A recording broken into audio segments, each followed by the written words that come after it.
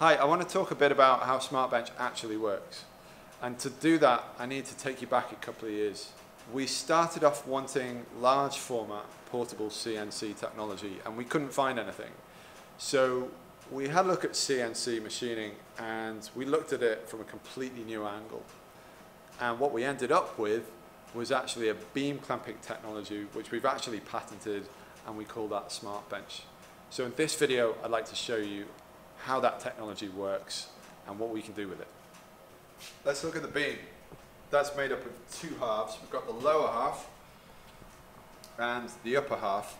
And if we look at the lower half, we've got a series of bearings which extend along the full 4-foot width of the beam. And they actually support the material so that when we load the upper beam down onto that material, they act as a clamp.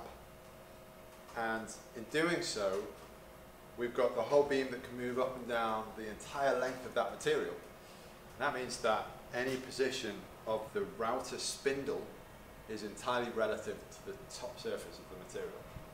Now what that means is that we are vastly more efficient in the structure which makes up the CNC machine, and that means that we can break the beam down, we can break the bench down, and then we get our portability.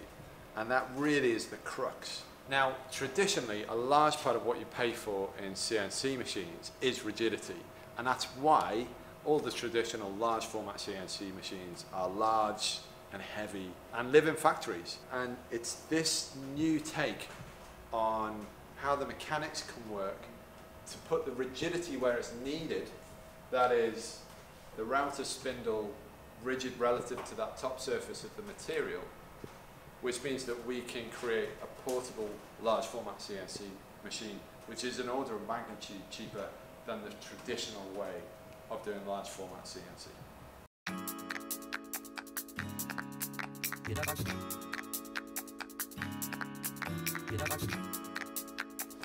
So this is us loading a 6mm MDF spoil board. Now we're loading a sheet of 18mm ply. And finally, we need to sandwich the material between the two beams. That's what keeps the router spindle relative to the top surface of the workpiece.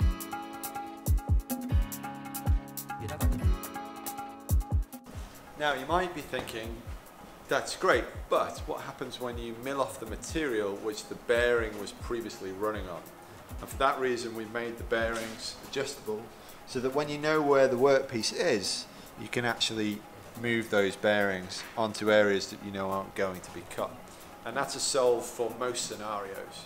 In the cases where you have a job where you're actually going to be milling off the entire top surface, so those top bearings aren't able to touch down on the workpiece, in that situation we use runners along the sides of the workpiece and we reposition those bearings out to the runners. We'll cover those projects which cover the different scenarios in future videos. We're quite excited by this technology, and the next video is really going to be explaining what we've done and how we've done it, and really introduce you to what you can do with SmartBench. Thanks a lot for watching. See you in the next one.